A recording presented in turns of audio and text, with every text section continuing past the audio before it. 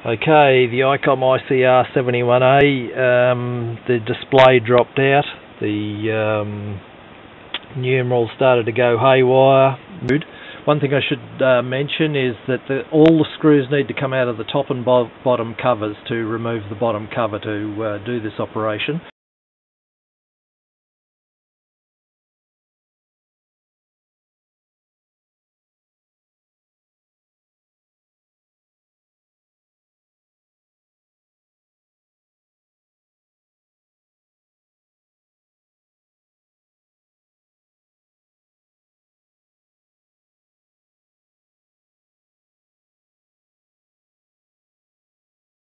Before we actually try and remove the board that I put the small rechargeable battery on, which was a non-Icom product, which didn't work for 2 weeks, but then it died. So Icom probably had the last laugh there, but yeah, since I've got the PIEXX board, that will do the job and replace this.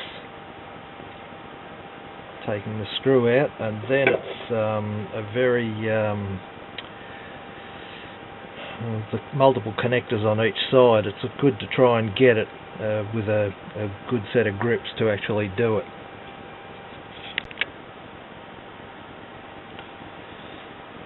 So the PIEXX board, which we will replace this board that's there, it's slightly differently constructed. It does not go on in a similar fashion to the board that's already there. It actually needs to be rotated around to actually go on there. So the battery's at the top, but as you can see, the connectors, the way they've configured them, are on the bottom, so it has to be configured in that exact position there.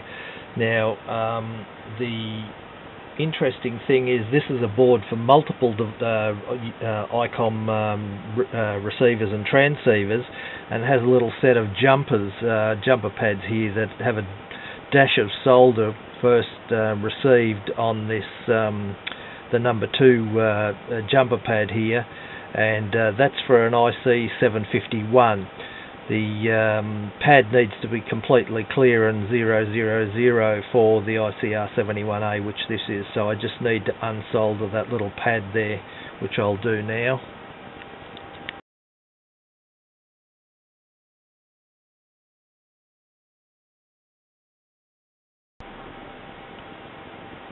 Okay, removing this pretty delicate operation. I'll try and get it with these vice grips I bought from Aldi, which are able to open up to the full width, and just get a grip on them and just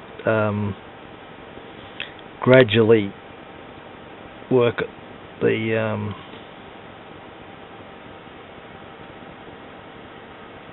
board up off the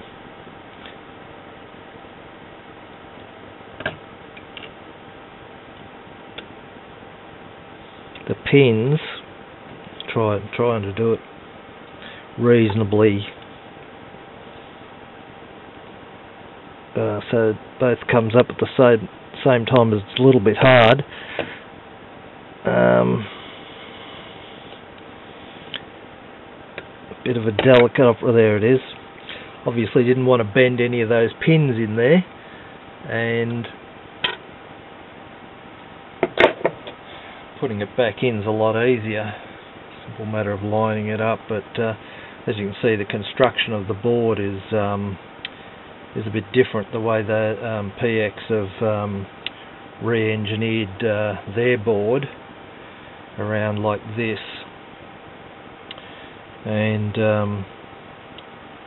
the pad is it's probably a little bit difficult to see, but the solder on that second pad in there has been removed. And there is a no bridge across that there, so I'll leave the Icom one out and endeavour to align the new one on here fairly accurately, as much as we can, and apply even pressure to push down on the pins evenly. Okay, which that seems to have done. And obviously the screw that held this original board down, which was in here and flat on the standoff on the circuit board, screwed in okay, but now we don't actually have that anymore, although this is on the bottom and facing downwards, but this panel and plate will actually be going back on top of this, so as long as we insulate it on the top here, I think it really shouldn't be, there's no chance it's actually going to come off the post, so I don't think that'll be a problem at all. Yeah, once the PIEXX board has been positioned and secured in place, which doesn't really need any padding to hold it down or anything because of the missing screw, I believe this panel here that goes on top of it is virtually rests on the top of the plastic battery holding assembly. But it says about having logic board plate as insulating material glued to its bottom. Make sure that the covering insulatum is in good condition and replaced. If not, insulation prevents battery and the Icom prom board from shorting the cover plate. Well, I realised after I've just put it back together that and read this, that there is no insulating material on the bottom of this board here, and I don't know that there ever has been. And you don't need to actually disconnect the connectors. It's easy just to move the board out of the way, just carefully without stressing the connectors and the wiring. And there is a slight chance that the top of the battery here, where it's the negative, it's actually the positive side as well, could short to this plate. Although it is down below there's a plastic holder that it's in, and it's slightly below that, so I'm not sure I actually would touch the plate, but I'm not going to take any chances and I'll follow the instructions relative to that, because I do actually have some pretty hardy plastic sort of material here, I think, that I can put on here, and just to ensure that doesn't happen. And it's fairly thin as well, but very tough, and because I did notice there's very little clearance between this plate and the top of this as well when you actually screw it down, because of the gap between the two white connectors. Now, they do actually mention that by trimming the LOD board RAM connector pins, 8 and the 12 pin connectors by 1/8 of an inch. They say it isn't 100% necessary, but it's a good idea. Well, you know, going in there and trying to cut all those pins down 1/8 of an inch or so, it could be fraught with danger as well. So I'm just going to put the insulation material on here and then see how we go. Okay, having insulated the bottom of the board there, the metal plate with this plastic insulation material, which I've just stuck on with fairly sticky black tape, which should keep it in place. There's no chance it's going to move under there anyway. So, and even if it does, it's still going to do the job of insulating that that high point on the PIEXX board. So we'll just put that back into position there. Okay, all the covers back on. Okay, we're ready to power it on, and the PIEXX instructions say check out in R71A. When you first power on the receiver, the display may read an unusual frequency like 666 whatever. Okay, we'll see. Well, let's hope it reads something. Okay, normal after the initial power up of the system. Must initialize the RAM settings as follows. Okay, we have what was original memory frequency? No, whatever. Excuse me. Okay, I actually have an antenna plugged in at the moment as well, and although it's a 27 megahertz antenna, so we probably should. No, we'll go through the procedure that's instructed in the. Says put in a valid frequency with the numeric pad. Okay, let's put in. Seeing we're actually on 27 megahertz. 27.355 0, and enter it. And select the mode, which is lower side as usual. Set the VFO-B input of that over, press the A button.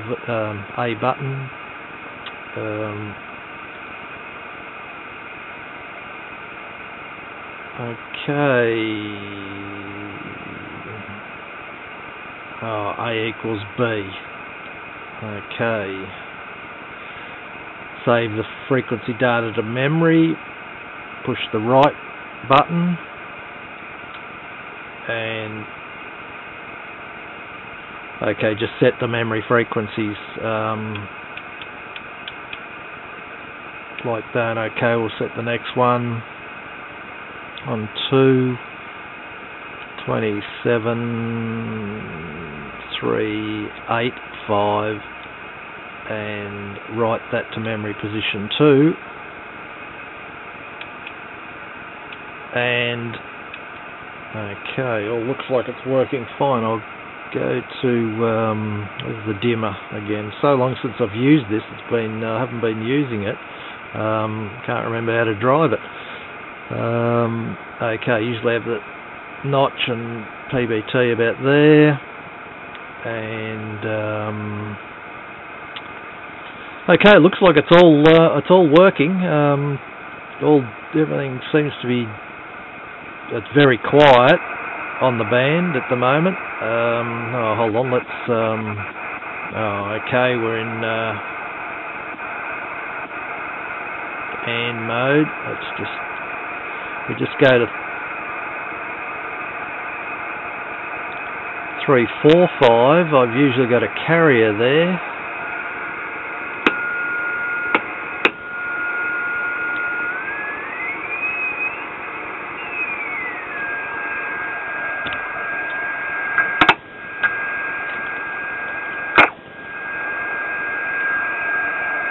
We'll have something now.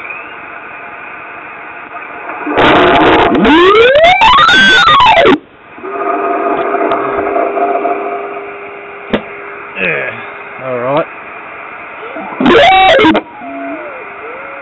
So it looks like she's a goer. I can get back on the handbands, listen on the handbands and what have you.